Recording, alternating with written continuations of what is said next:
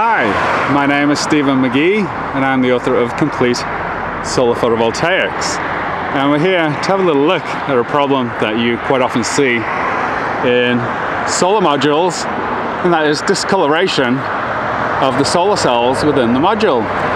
And right in front of us, if we zoom in, you can actually see that effect. So we've got alternate bands of discoloration within this module.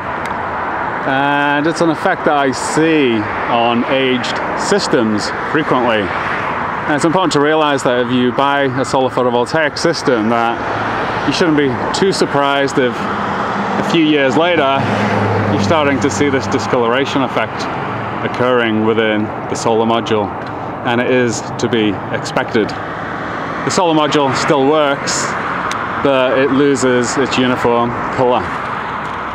I hope you enjoyed the presentation, and I wish you the very best of health. Thank you.